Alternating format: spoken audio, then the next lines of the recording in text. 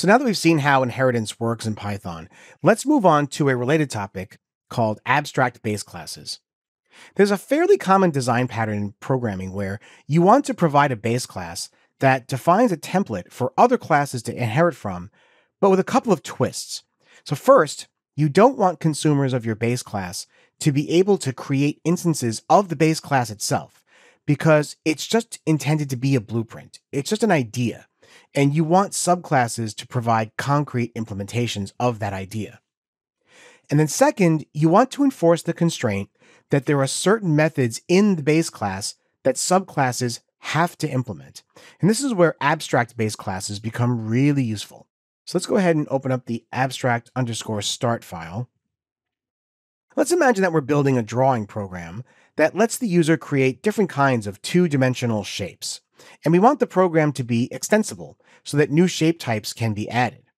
So you can see here that I've defined a base class called GraphicShape, and it has a function called calcArea that is currently empty, right? There's no implementation here.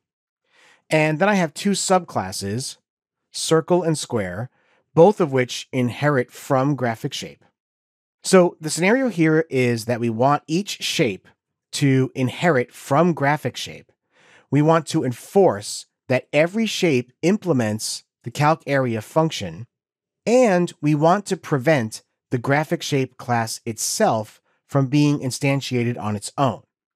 Now, if I run the existing code that I have here, you'll see that none of these constraints are currently enforced. So I can instantiate the GraphicShape, and if I run this, you'll see that the calcArea function returns nothing, right? Because we didn't override that in the subclasses. So to fix this, let's go back to the code. I'm going to use the ABC module from the standard library.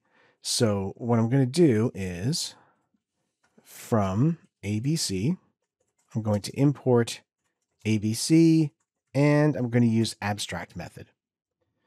All right, so the first thing I'm going to do is have GraphicShape inherit from the ABC base class, and that stands for abstract base class. Then I'm going to use the abstract method decorator to indicate that the calcArea function is an abstract method. So this tells Python that there's no implementation in the base class, and each subclass has to override this method. So now you'll see if I run this,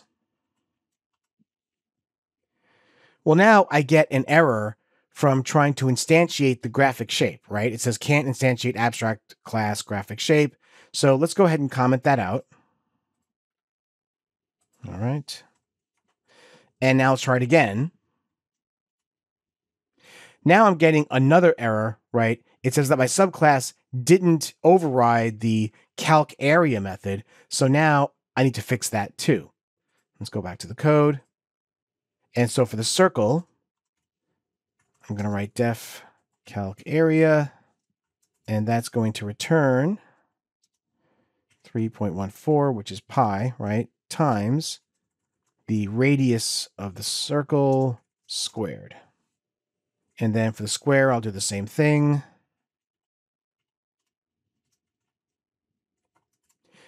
And that's going to return self.side times self.side. Okay. All right, so now I've satisfied all the conditions. I'm no longer trying to instantiate the GraphicShape by itself, and now both of my subclasses override calcArea. So let's run this again. And now you can see that everything is working. So abstract base classes can be a very useful tool for enforcing a set of constraints among the consumers of your classes.